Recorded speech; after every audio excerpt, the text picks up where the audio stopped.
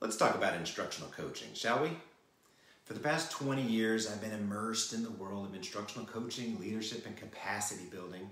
And over that time, we've learned a lot about what works, what doesn't, and what questions ought to be driving our thinking, our learning, and our actions.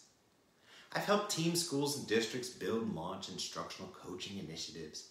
And the continued partnerships in which I get to help refine, update, and enhance the impact we can have as instructional leaders is among the most fulfilling work I've had the honor to engage in.